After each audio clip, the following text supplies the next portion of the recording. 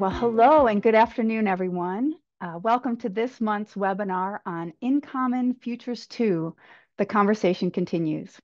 Thanks for joining us at today's IAM Online, the monthly webinar that's focused on identity and access management, brought to you by InCommon and Internet2. All right, that's it for me. Without further ado, I am very happy to pass the virtual mic over to Kevin Morooney. Jean's done a really good job setting the table. While Jean was talking, I was watching who was coming in. I see some familiar names and also a non-trivial number of unfamiliar names as well. So you'll get the full treatment and a little more than that by the time we're done. We hope to be done, we aim to be done about quarter to the hour. So you can ask any remaining questions. But as Jean indicated, please don't hesitate to ask questions during and we'll be monitoring the chats. All right, so here's how it's broken down. I'm going to spend a little bit of time on just some background around Futures2, and then we're going to tell the core of the story. Marc's going to kick us off there, and then I'll pick up the baton from there, and then we'll finish with some early action areas that we've identified as we get headed into action mode on the InCommon Futures2 project. So for those of you who may not have been in proximity for prior versions of this conversation, you may be asking yourself, what is InCommon Futures2? I made a huge mistake by not introducing myself or giving Marc an opportunity to do that. Apologies to you all and to Marc. I'm Kevin Morooney. I do a handful of things at Internet2. One of them is be one of the many caretakers of the thing we call InCommon. And Marc, who are you? I am Marc Wallman. I'm Vice President for Information Technology at North Dakota State University, and I guess co-conspirator with Kevin on this. And you got a slide coming up that kind of shows where the whole thing got launched. It got launched at in a hallway conversation, really, that Kevin and I had. So I'll let you go on with the story here, Kevin. Awesome, thank you. Hopefully that's the last skip like that. So the pithiest way to say it is that this is a project that's being undertaken by the InCommon Steering Committee to help guide a vibrant future for InCommon. And I have another slide later that has all of the committee members in it, but to give you an idea of the diversity and depth of representation we have from the InCommon community on the InCommon Steering Committee, it's a really, really strong group this year. And we've been walking hand in hand with steering and a good guiding hand at that. But you may be asking, if there's a Futures2, maybe there was at some time a Futures1. All good part ones have a part two, and we're here to talk to you about part two or Futures2. But there was a Futures1 report. We just didn't call it that. We just called it the InCommon Future Report and Recommendation, which was published in the summer of 2009. And this was the group that was convened to author this paper. This paper on the last slide, these slides will be posted as an asset in the IAM Online channel. But the first futures report is available on the incommon.org website if you hunt around a little bit. So it's out there for your reading. These are the groups of people who way back when in 2009 got together to chart a course for the future of InCommon. And InCommon had a fairly slow start, as most things do, way back in 2004 when InCommon started. And in 2009, we had grown to 170 or so entities that had connected themselves to InCommon. And so one of my favorite graphs to think about in a historical context is that there were many factors going into this explosive growth, but there is no question that the people who took the time to author the report, the Internet2 board, Internet2 itself, listened to the report, acted on the report, invested in this nascent effort called InCommon. And since then, it's been growing and growing. So the impact of the futures, first futures report is, I think, not to be refuted.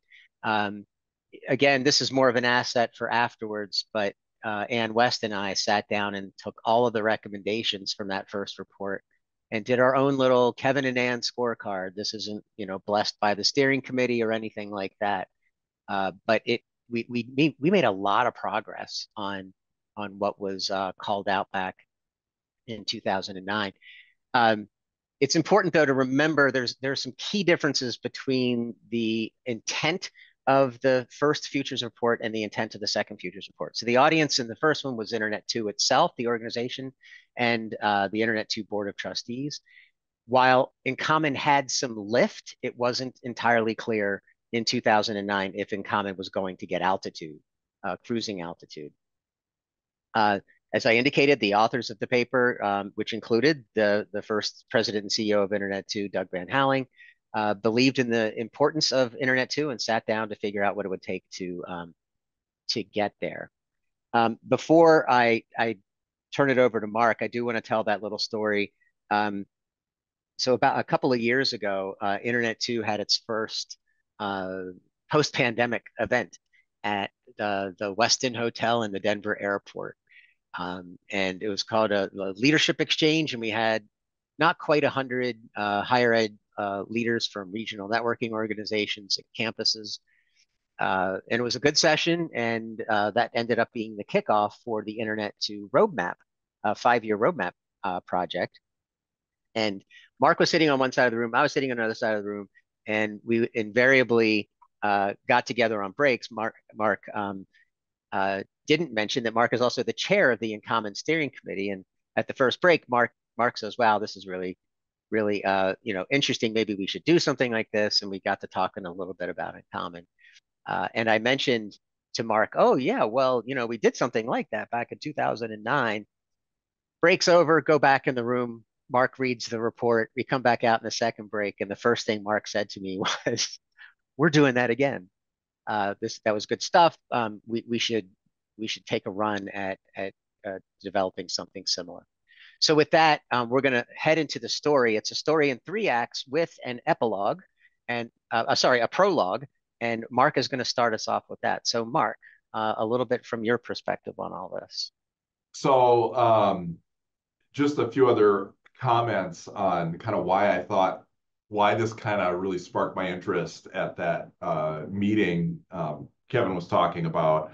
I think at the time that we were talking, we had a number of issues before the steering committee, and I knew that we have a bunch of other committees that are all working on stuff. And I wasn't, when I realized when Kevin said we had this futures document back in the day, I'm like, oh, and I look at it, I'm like, this kind of gave a framework for the direction everybody should be rowing in. And it kind of had, without me understanding what I was thinking before that, I kind of had been wanting something to give us better framework for making sure all these various groups and this larger community is rowing in the same direction. And seeing that there had been a previous futures report, it really seemed to me like this is a good time. And when you look at that from 2009, that's like 15 years ago now, which is an eternity in this industry. And so it felt like a very good time to be doing that to help us get kind of going in the same direction. So let's go to the next slide. And this is kind of about, and I have a passion for this. I think that I'm speaking just more generically digital identity. We can talk identity management, get into specifics, more technical terms on that. But I think this is the most important thing that we do in higher education. This is the most important service. All the other services presuppose it. If you step out and look at just how our institutions operate, identity is key to that. What your role is with the university. I'm a faculty member. I'm an assistant professor. I'm a full professor. I'm a research professor. I'm a staff member. I'm in this department. I'm in that department. All of these various things shape our identity. And there's ad hoc things. I'm on this committee. I'm on that committee. So our institutions are really founded on identity and what role we play in the university. Not talking about any IT services, really very strongly based on your identity and characteristics. The identity, the electronic parts of our institution really need to function at least as well as the non-electronic parts, and where it can, it should function better. And I would argue that today we are not there. Why don't we go to the next slide? And so this is just kind of a picture of kind of how I'm thinking of it. I'll provide an example here. We have decisions that are made that are based on identity, and those result in changes to particular IT services. And so just to give you an example, I remember one in particular that I'm going, man, this is stupid that we're doing this.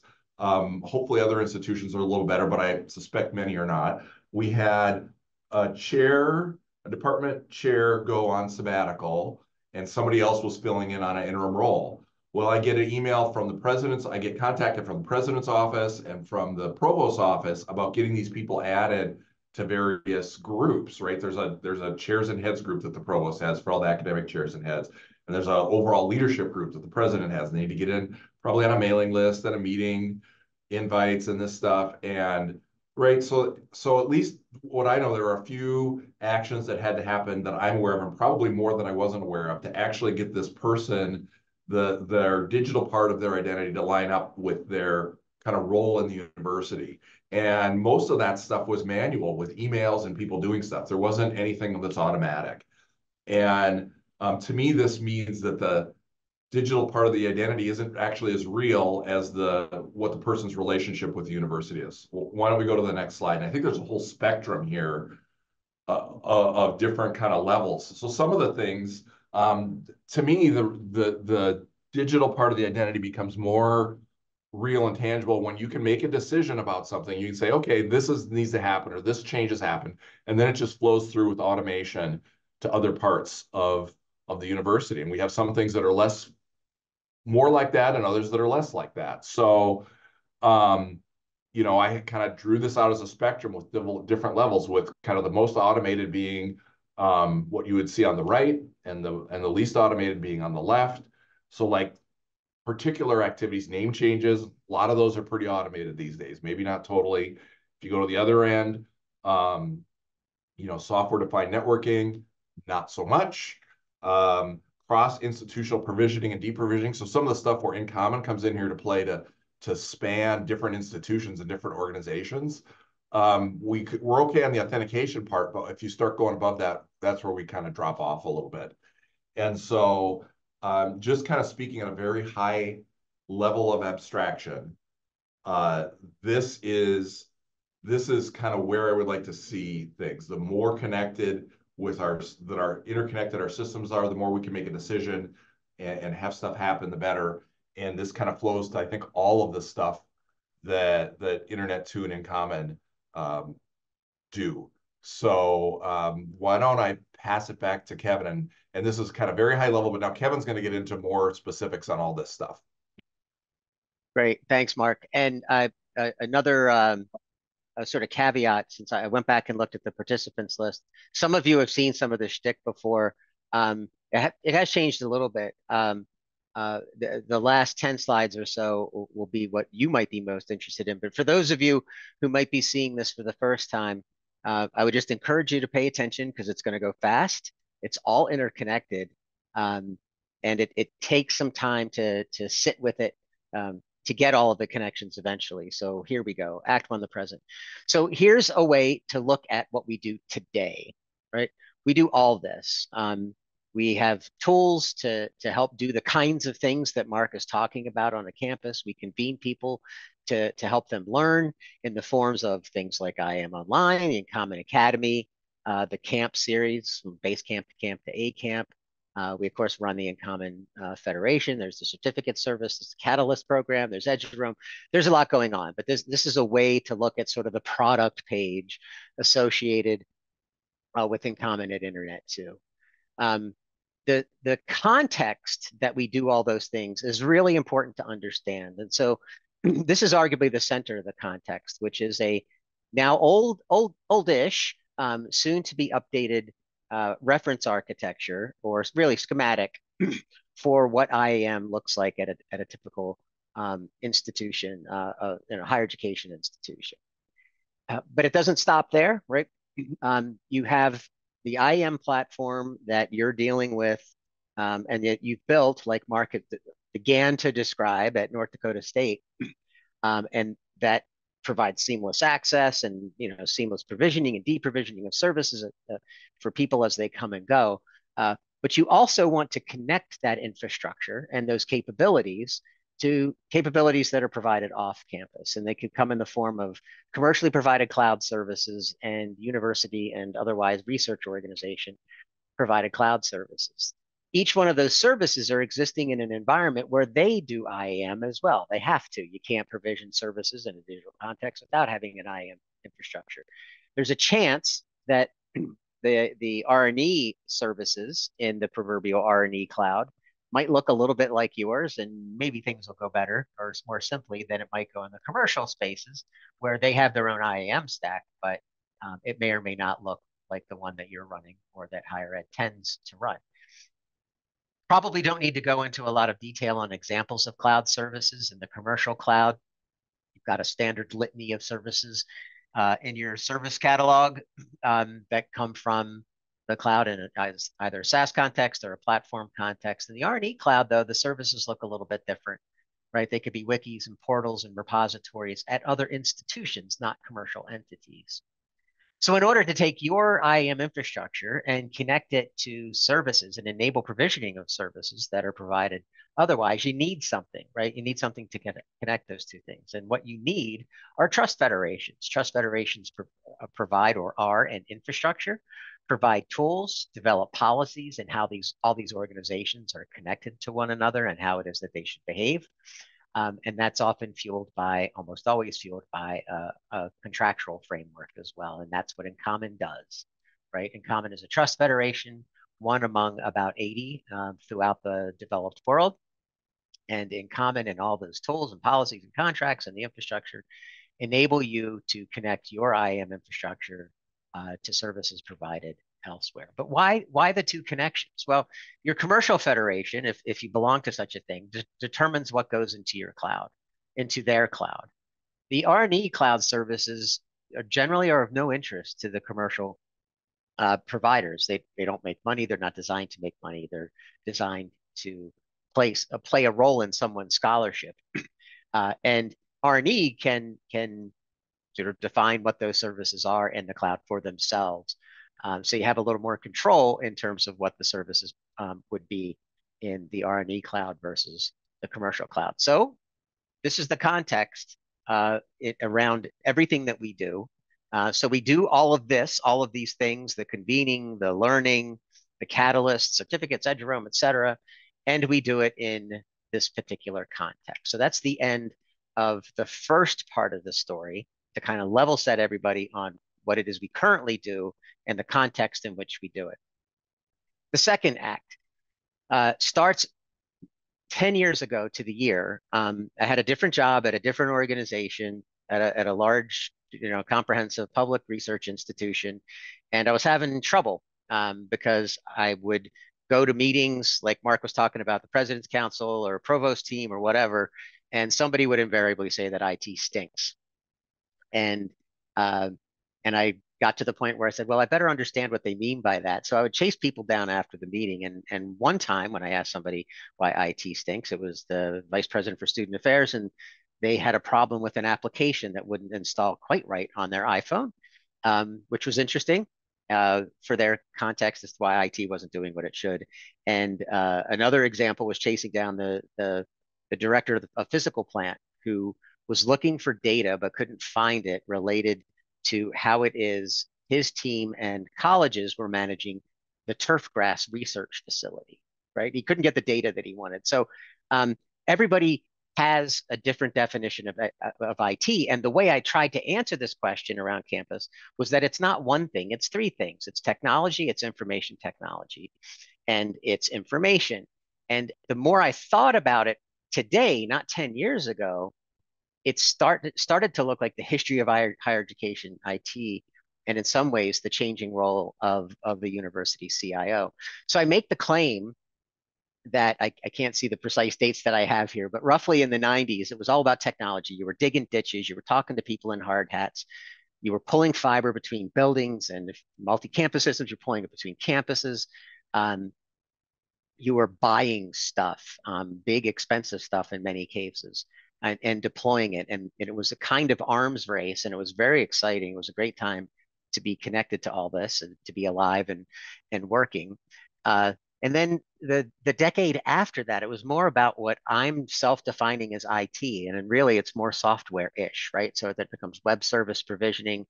It could be a portal, right? Campus portals were a big thing. You needed databases on the back end. But this was the explosion or the beginning of the explosion of software. And I would make the argument that somewhere between 2010 and perhaps 2015, that really the game is all about getting information in the hands of people who need it. So the game, 25 years ago was technology. The game, 10 years subsequent to that was about the information technology. And now I think it looks like this. You are doing your job if you're putting decision makers in a position to get the information they need when they need it, which is related to the provisioning example that Marc gave, actually. You still have to do the technology bits and the information technology bits. It's become thankless. In 1993, you were a hero for building the network. In 2023, the network is assumed to be there and always up, right? So you still have to do those kinds of things. But that isn't what you get credit for doing your job. It's about getting that information in the hands of people who need it. So the notion is keeping your job is doing the technology and information technology. Doing your job is getting the information in the hands of decision makers. Hope that made sense, because that's a big part of the tie-in. Act 3 is the report itself. So this is the sort of splash page, landing page for the InCommon Futures2 report. This serves as a kind of executive summary. You can boil it all down to its essence by looking at this infographic. At the top third of the page, it's a description of how it is we'll go about achieving the what in the middle part of the page, and then in the what, the manner by which we accomplish these things or head into these directions needs to take those contexts into consideration. So hopefully when everybody reads the report, they're focusing in on these 5 strategic objectives in terms of what it means, about what we're going to do differently, how we're going to do things differently. I have read this report many, many, many times. I playfully say I've probably read it more than anyone. And I had to read it many times because it's got a lot of touch points to it, and it's got a lot of interaction within itself. And for me, it boils down to 2 things: knowledge and communication, the creation of knowledge, insight, and its dissemination. There isn't a third thing here in the overlap. It's just sometimes knowledge and communication can look like the same thing. So examples of knowledge: insight, synthesis, wisdom; guidance, the sharing of expertise, which kind of then starts to look like communications. Communication can take the form of reference materials, expression of trends; provocation to action, either with a standards body or with ourselves or with a vendor; sharing of best practices; advocacy for any one of a number of things; and just good old storytelling to help people understand what it is we're trying to do with all this stuff. So I boiled the report down to this: the creation of knowledge and its dissemination. So tying it all together, let's see, we're about 1:30. We're probably going to be done in about 10 minutes or so. I haven't seen any questions yet. Feel free to ask questions along the way. But in about 10 minutes, we'll have that awkward pause as you wait to conjure your courage to ask some questions. So in tying it all together, we need to take what we do, Act 1, right? We need to extract, create new and different value in what we do, in the context that we do it, in this manner that the Futures2 report is guiding us to do. This has been a really important point to get in people's heads, both staff, those of us who work at Internet2 and InCommon, but also in helping community members who depend on all those services and capabilities, what we're really trying to do here. This is not about adding a little spice to the meal, changing it a little bit, sort of temporarily, ephemerally. It's about establishing new sort of launch coordinates for the thing we call InCommon to get to a fundamentally new place. So the change is subtle at first, but it is meant to be and intended to be profound by the end. So it's not salt on dinner. It's actually establishing a whole new course for what it is we do. And here's one way to think about this shift and what it means to us. So here's the context in which we do all of our things today. And we tend to aim what we do at InCommon itself and all of its services, to guide it, to take care of it, to nurture it, to curate it. When I was first building these slides, I go to the InCommon.org website and I'm hunting around for a few different assets and ideas. And I noticed that there were 771 different higher education institutions connected to the InCommon Trust Federation. All right. And a very conservative estimate, informed by having done now, I think, 5 base camps. So for the last 5 years, we've been doing base camps, average about 120, 130 people. And we do some light surveying when we get those people together for that long and important week in June. And I very conservatively, I would estimate that there are the equivalent of 3 FTE on all of those campuses working in IAM. So you multiply 771 times 3, and you get over 2,000 people who are trying to do what Marc described on their campuses and connect what they build on their campuses to those cloud capabilities. So how is it that we take the knowledge that we create and disseminate it differently? Don't aim it at the thing itself, but aim it to the army of people who are trying to do the same things. The target for our knowledge creation needs to change. So the audience is changing. That means the needs for the knowledge that we create are also changing. So the knowledge changes and the manner by which we communicate it changes. Aim the goodness that we create at the army, not just the thing itself. So that's the story in 3 acts. For those of you who may have started multitasking intensely and you're not paying attention anymore, and you've already seen this 5 times or even 2 times, this is the new stuff. This is our very early take on how it is this is all going to distill in work streams or action areas for the folks that work in InCommon. And just recently, Marc got us some time on the InCommon Steering Committee agenda to flush these things out. So this is how we put it into action. I'm going to start way back at the very beginning when we started the entire project, the entire Futures2 project. Through relationships that Gene had before coming to Internet2, we were able to identify a fabulous partner to help us with this planning exercise called Second Muse.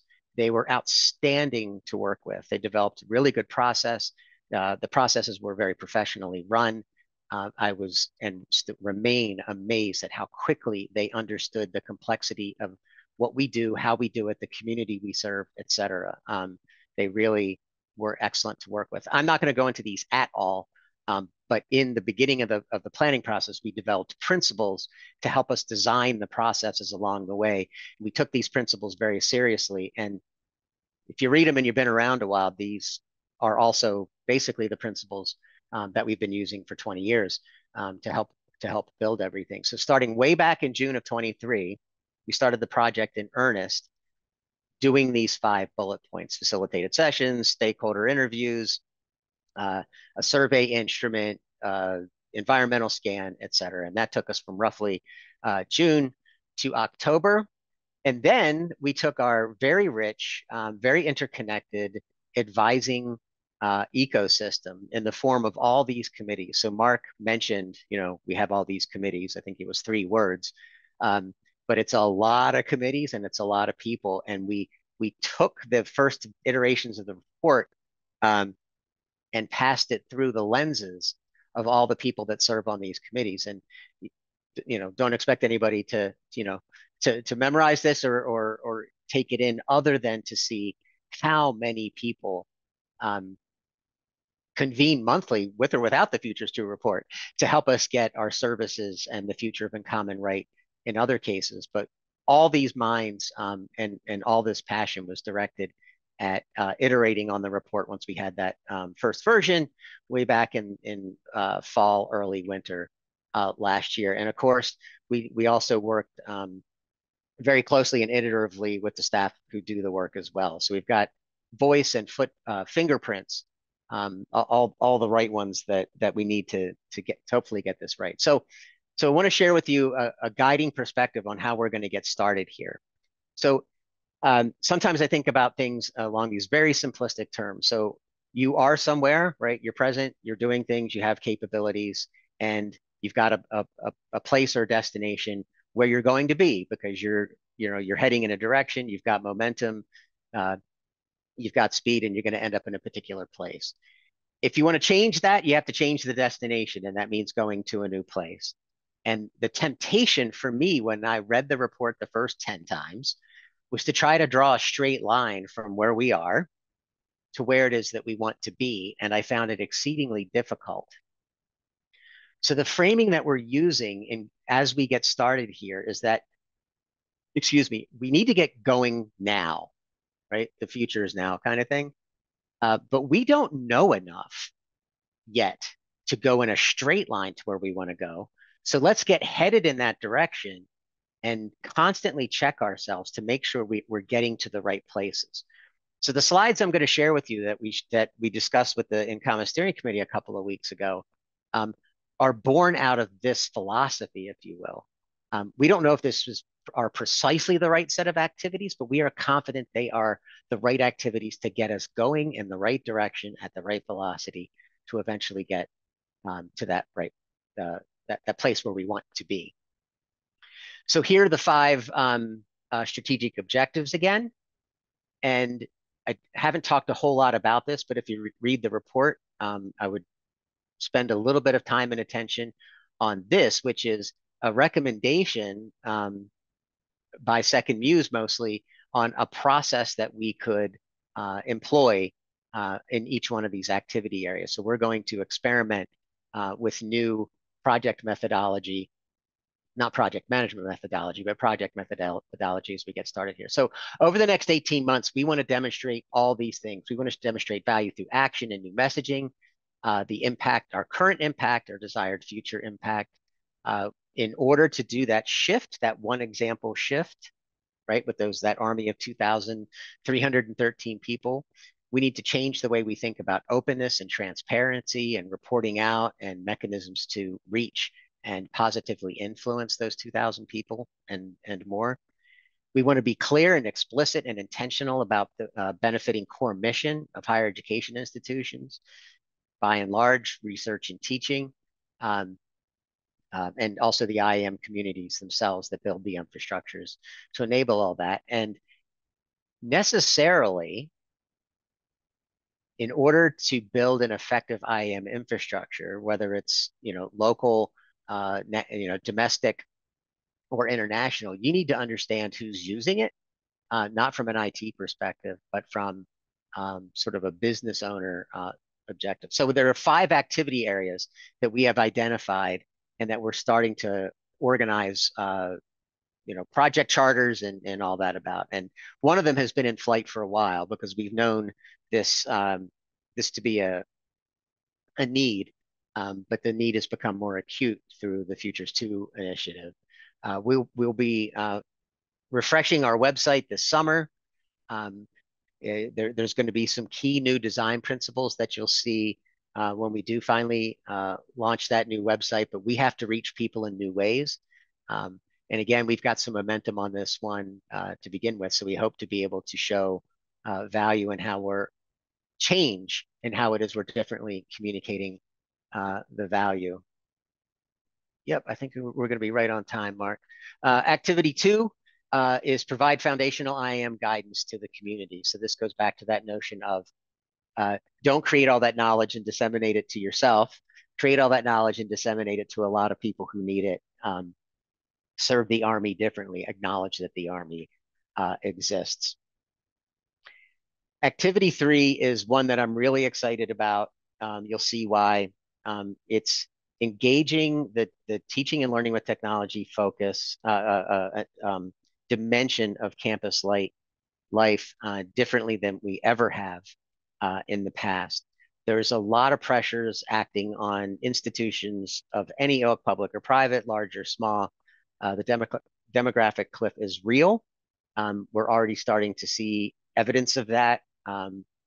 nationally with the closure of some campuses. But most interestingly to us is campuses coming together to work together differently to abate some of the risks associated with the changing demographics of the nation and the world, quite frankly. I mean, this isn't unique to the United States. So how is it that we can take the infrastructures and tools and capabilities that we've developed and aim all that goodness at teaching and learning enterprise? That's really exciting to me because it kind of completes and is complementary to something that we've historically done and we were founded to do. Sort of the origin DNA of InCommon was to support scholarship associated with research, not just in the classroom kind of thing. And so one of the place that we want to put our crosshairs in the improved support for research is to sell ourselves, if you will. It's a little bit, that's a bit of a strong verb, but sell ourselves a bit to federal agencies of import to campuses. Federal agencies like the National Institutes of Health, the National Science Foundation, NASA, NOAA, Department of Veteran Affairs, State Department, U.S. Department of Education, all have very similar problems in terms of having tens of thousands, hundreds of thousands of faculty, staff, and students at institutions needing and wanting to gain access to services that they provide. We've had a lot of success, made a lot of progress in being able to play a role for the National Institutes of Health in this regard. And we think it would be really helpful to those agencies and also to the higher education institutions that connect to those agencies to get more agencies into the InCommon Federation fold. The last activity stream is really kind of I don't want to say it's a catch-all as much as it is an acknowledgement that we have to fundamentally shift the way we think about community engagement, if nothing else, to achieve the outcomes associated with that one example that I gave, right? So we need to, and it's hard, right? We need to step back away from what we've done for the last 20 years because we've had a lot of success, but in order to get there, we can't do the things that got us here, right? So this one's is the most nuanced. This is the one that's going to require, I think, the most research and the most discipline. But we're gonna head into this space as well. So for those of you looking at a clean screen, you can hit that QR code and download the full report. It's also available on the internet2.edu and incommon.org websites. I might also, some of you might be interested, even though we're in the thick of spring now. Every year in February or so, we publish a year in review or an accomplishments report from the year before. That'll give you an idea of what we did last year and what the community did for itself last year. It'll also reveal how it is we did those things. And one of the things I'm looking forward to is how the how changes in our 24 year in review, our 25 year in review, et cetera. So this is going to be one of the ways I'll personally be measuring is, are we reflecting differently on the year prior? I've mentioned this a few times, but if you didn't know, InCommon turns exactly 20 years old in 3 weeks on May 7th. Early next month, InCommon will celebrate its 20th birthday. And we are done with our presentation. And we're now at your disposal for any questions that you or comments that you might have. I'll make a comment if nobody else is jumping in to ask right now.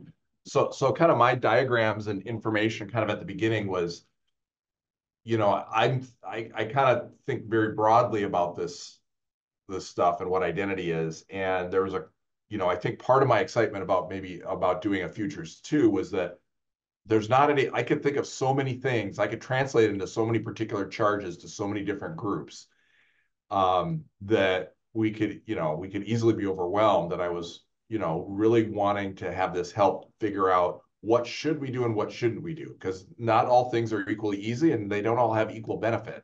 And I think a lot of the stuff that Kevin talked about is a really good kind of start for this to help shape what we're going to do. And I like kind of the 5-year kind of ramping up, where we're going to be kind of discerning and as we go to figure out what we should and shouldn't actually be doing. There's a lot of variables and complexity in this community, and I'm pretty happy with the approach at this point. Well, I don't know about the rest of you, but that's a relief for me, given that Mark's the chair of the steering committee. Marc is light on his feet, so I don't mind asking him a question that I have never asked him before. So brace yourself, Marc.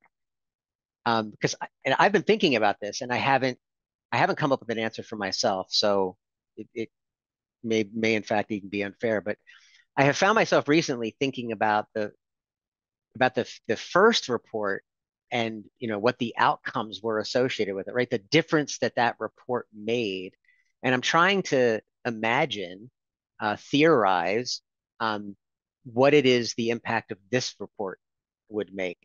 The context for the reports and the time is just so very different. But have you been thinking about that along those lines? Like what would we want to look back on? I mean, we can't wait 15 years to do this again, but if we get to an end of a 5-year cycle and we want to look back, do you have any like obvious hopes that you hope we get to, or accomplishments that we might hit? Well, I think that's a really hard question. And I think if you look back on the previous report, there were a lot more simple, concrete things in there. And I think that what we're talking about now is so much more complex, and it impacts so many more things that's a little bit difficult to answer. So, I mean, I can give a little bit of a watered down answer. I think that certainly increased participation in these various communities and the increased use of the tool sets and the services is one thing that would be a potential that I would see as success, and definitely not a loss. And then also probably a flip side of that is more intense involvement, right? So you could have casual participants, casual use, but more intense use of these things and to solve real problems that people are having on their campus. So maybe another way to say it is, if you're going to maybe try and survey it, increased satisfaction with the value proposition that InCommon and the tier tools have to offer to the institutions. But I think it's really hard to give a really solid answer to that. Well, obviously I agree, because I said I couldn't answer it yet myself, and I've been thinking about it for a bit. I do want to build on the one thing you said. I had a public speaking opportunity a couple of months ago, and I mentioned the report. We have the report. We're working our way through it. We weren't quite as far along as we are now, and one of the slides I threw up were pictures of things that were born in 2004. And I mean, maybe everybody on the call already knew this or had committed it to memory, but the Facebook became Facebook in 2004. That's not necessarily an IAM thing, although I don't know about you, but every time I try to log on to something, I have an opportunity to use my Facebook ID. So much of what exists in the solution space today was not even a glean in a venture capitalist's eye in 2004. I mean, it is breathtaking how much more complex the landscape is relative to how simple it was. It was a wasteland back in the early 2000s. And so now plotting a future with so many other moving parts going on, it is indeed a bit complicated.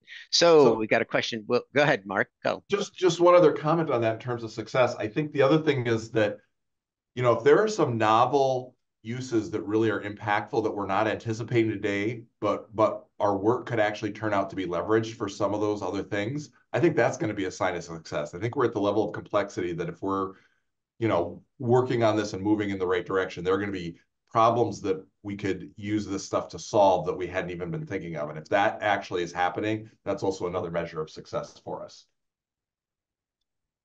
Go ahead. Do you So want to do the question in the what I chat? was gonna answer April's question. Will the InCommon Futures2 work be applicable to institutions of all sizes? And my answer to that is an unqualified yes. Um, if I went all the way back to the slide of, one of the very first slides in the first act, this is what we do, right? Base camp, camp, A camp, Eduroam, certs, trusted access platform, etc. Our events, right? Anybody can come to this. Anybody can come to base camp.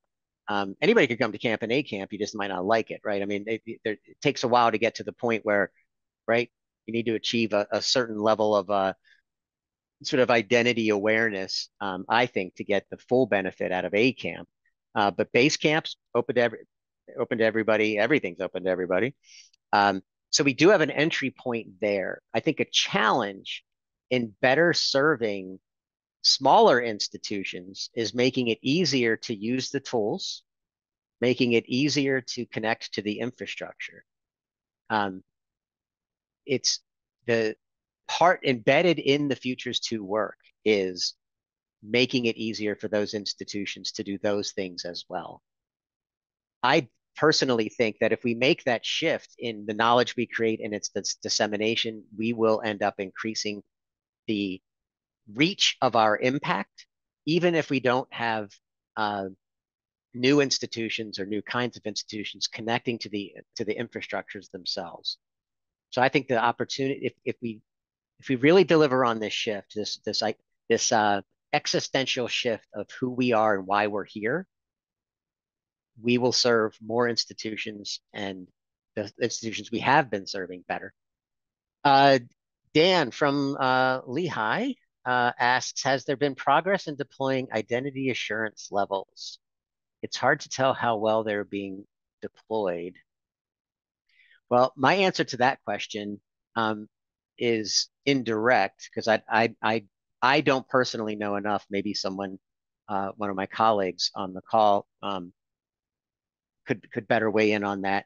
And this will have to be our last question. I need to turn it over to back to Jean for some wrap up.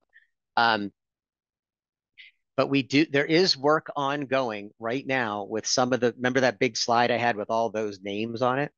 Well, there's a handful of people in the menagerie of committees who are doing a mapping, and I think I heard last week that the mapping is done.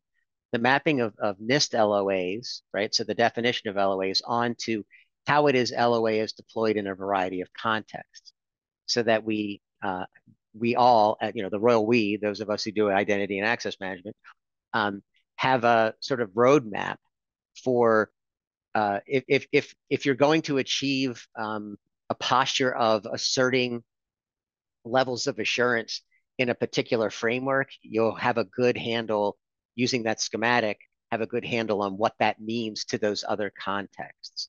So we've created, or a tool is being created, so that you can kind of walk through how your implementation of asserting levels of assurance will work with a variety of service providers in a variety of service contexts.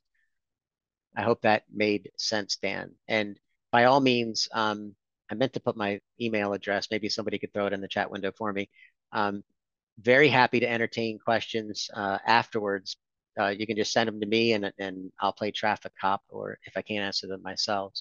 But Dan, I'll try to do my best to send you a link to some work that's ongoing in that space.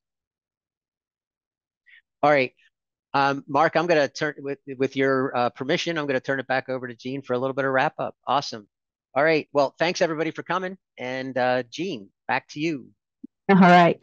Well, thank you, Kevin and Marc, for that amazing presentation and giving us another go at where InCommon is heading. Very insightful for sure. And thanks to all of you who attended today and listened in. We appreciate it. And thanks for those questions as well. Very much appreciate you being here today. Just a couple things before we sign off today.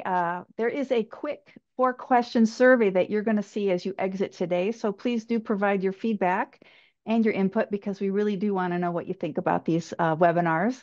And if you have ideas for future webinars, we sure want to know about those too. So maybe you're sitting there thinking, hey, I have something to present. Or maybe you have a really great idea for a future session that you want to learn about. Your suggestions are definitely welcome, so please send them our way. We hope that you will join us next month for the IAM Online in May, which is going to be another great program. And this time it's going to be focused on IAM 101, and our speaker will be Grady Bailey from UT Austin. And it will be a perfect primer to Basecamp, our Basecamp event. Speaking of which, next slide, Kevin. Basecamp is happening. So we hope to see you and your team coming to Basecamp this year, which is taking place from June 3 through 7. It's virtual. So if there's anybody on yourself or your team included who are new to IAM or perhaps new to this InCommon community and where we're heading and want to be part of it, or just want to get connected to other peers who are going through the same things you are, Basecamp is definitely the place for you. So registration is open and you can learn more details at that link below on our website. So we certainly hope you'll come camping with us. Thanks again, everybody, and we will see you next month.